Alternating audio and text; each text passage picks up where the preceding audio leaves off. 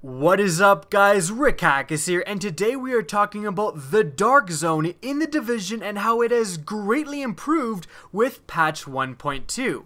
Now, as someone who does a variety of different games, mainly right now Destiny and the Division, I always think it's funny that when I put out a Division video, I always get some smug Destiny people coming in and saying stuff like, "Oh, people still play this game?"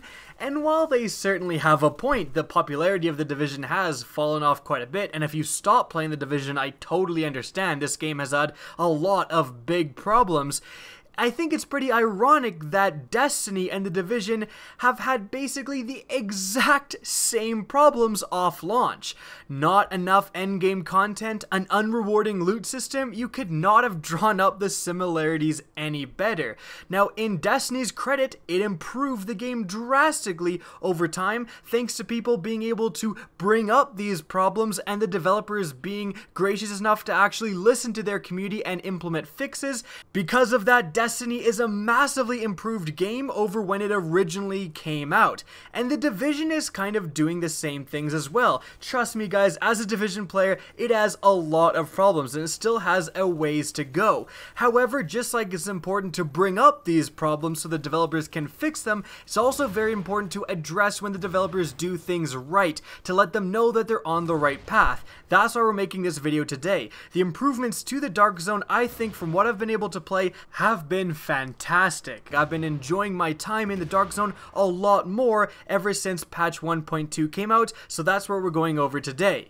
So what changed in the Dark Zone? Well, the first thing is that you actually get good loot. Thank goodness, it has been a long time since you could actually go into the Dark Zone and get really good loot, and that has kind of finally become the case again. Now, before patch 1.2, you got, there was high ends dropping everywhere. It was just a sea of gold. However, none of these high ends were actually very good. They all spawned at 163 gear score, which is like the lowest possible gear score. Even, I remember, if you're in the absolute top portion of the Dark Zone, the hardest content at the time in terms of the Dark Zone, you'd still get the worst gear score items to drop, which was absolutely insane. Well, it appears that they have definitely addressed this time around. And, going into the Dark Zone this time, I'm finding like 240 gear score set gear drops, and I'm also getting 200 gear score plus weapons and armor all the time. Now, I do realize that some of this does have to do with the fact that they raised the levels of all of the enemies in the Dark Zone.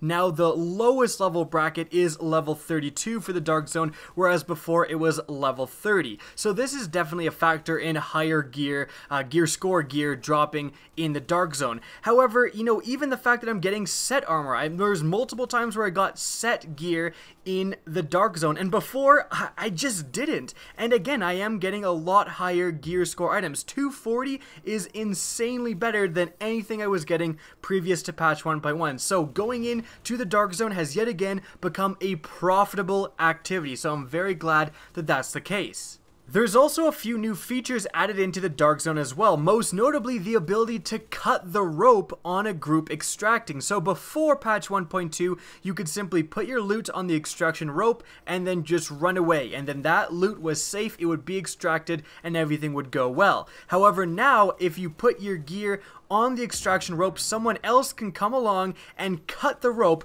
dropping all of the loot attached to that rope entirely, and it's just a free-for-all for all of the loot laying on the ground at that point. That is definitely, although it's never actually happened to me yet in the Dark Zone, it's already adding such a degree of tension when you're extracting, because it's a little bit longer. It takes longer for your gear to actually extract now once you put it on the rope, so it gives people a chance to actually come along and cut that rope, and it just, again, adds more tension. You actually have to watch over your loot, and if there is another group kind of lurking around, you don't just feel safe. Everyone doesn't just run for the rope, because that was basically what they used to do. Everyone would just make a mad dash for the rope, hold X, and hope for the best. Now, that's not a legitimate option anymore, because before you could usually get it on and then you would die and then your loot would be safe, but now that's just not going to happen. So there's been some really tense standoffs, around the extraction rope. You see another group coming, everyone's just kind of looking at each other, kind of circling the rope, and it's made the Dark Zone a lot more intense. By the way, if you actually do go and cut a rope in the Dark Zone, you will instantly turn rogue.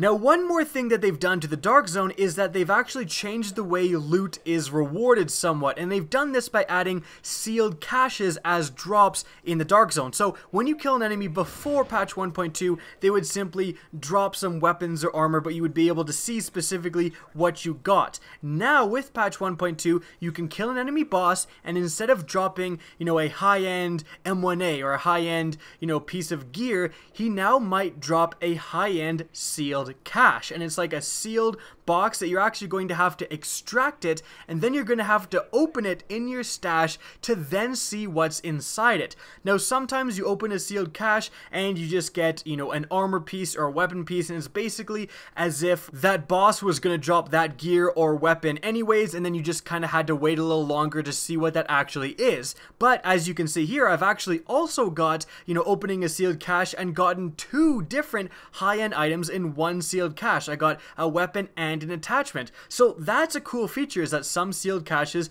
can open with, they give you multiple rewards. They can give you, again, up to 2 high ends. They give you some Dark Zone currency. They can give you Dark Zone keys, I believe. So they're definitely worth opening. In fact, even the purple sealed caches, because you can get different rarities of sealed caches. You can get purple sealed caches, you can get high end, and you can even get green, like gear sealed caches, and then opening those will give you a guaranteed random gear piece. So you can get all these different sealed caches, and they all give more rewards usually than just one weapon. And again, the most common reward is that you get a weapon or an armor piece, and then you also get that additional currency for the Dark Zone, which is already worth it. And like I was saying before, the additional currency is going to make a lot of people even start picking up those purple sealed caches. Now what these sealed caches have done is they've created an awesome dynamic in the Dark Zone. This all seems simple, right? Like me explaining that, it kind of just seems like, well, you just gotta wait a little longer to see what you got from a boss drop, and maybe you get 2 high ends instead of 1, whoop-de-doo.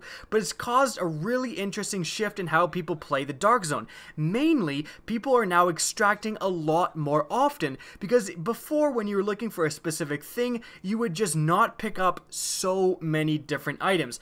If you had really good set armor knee pads, for example, it's not like you're gonna go around picking up all of the different high-end knee pads you see. You're just gonna ignore them. But no longer, because of these sealed caches. People don't know what's in them. It could be anything. It could be the God Roll M1A we're all looking for, so people are always picking up these caches. You're never not gonna pick up a high-end cache, right? So people's inventory for the Dark Zone, they fill up so much faster. I'm at 9 out of 9 items so much faster than before because I'm grabbing all of these sealed caches because I don't know what they are. And again, people are filling up their slots because they're picking up all of these caches, so they're extracting more often, and extracting itself has become a lot more intense because of the ability to cut the rope. So the whole atmosphere of the Dark Zone, just because of these little things, just because of adding sealed caches, has changed for the better.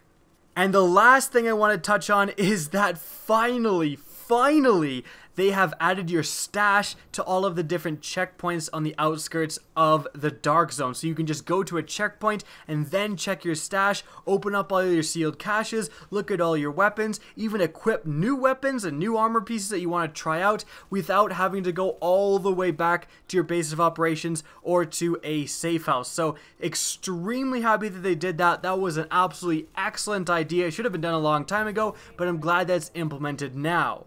So, in summary, patch 1.2 has changed the Dark Zone for the better. A lot more people are coming into the Dark Zone because you now have a reasonable chance to get some really good loot. On top of that, the Dark Zone is a lot more intense because people are extracting more often because of the sealed caches, and extracting is a lot more dangerous because of the ability for players to cut the rope. So, good job, Division, keep it up. Now that's it for the video. I hope you guys enjoyed. Now if you did, please remember to help me out by simply rating or sharing this video. I greatly appreciate it. Now if you want to get in touch with me and keep up to date with the latest channel activity, the best way is to follow me on Twitter at RickHackis. That's linked in the description down below, as is my Twitch channel, which you can also follow. Again, I hope you enjoyed the video, and as always, have a good day. What is up, guys? RickHackis here with the review of the M44 bolt-action marksman's rifle variant in the Division, a gun that makes getting 1,000,000 damage easy.